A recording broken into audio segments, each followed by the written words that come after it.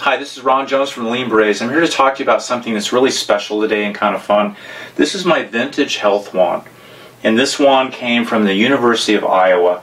And health wands are one of the four horsemen of restorative arts coming out of classical physical education. The golden era of PE was around 1885 to 1920, although many of the methods and tools never went away. That's when the movement with basically orthopedic and medical gymnastics was quite prominent, and definitely in our school system. So this wand would have been used for years and years and years by thousands of hands to restore the body, help correct posture, help to optimize brain function. Health wands are one of the most important tools out of classical PE, hands down. So many wonderful benefits. They're extremely rare though. They just didn't make it through time.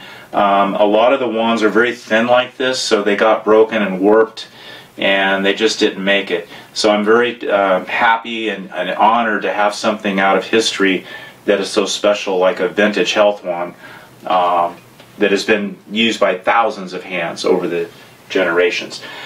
However, moving forward, and it helps to have some friends in the wood business. I've got a good buddy named Brad Varell, and I was telling him about this. He's really interested in all this stuff because it, oftentimes involves wooden tools. And so he helped me recreate the vintage health wand. So this is actually something we made about a year ago. He found these for me and stained them just right, so they had kind of a wear mark around the globe like the vintage one did. So here you go. I mean, it's a little bit longer, but it's very, very similar, and it still works today.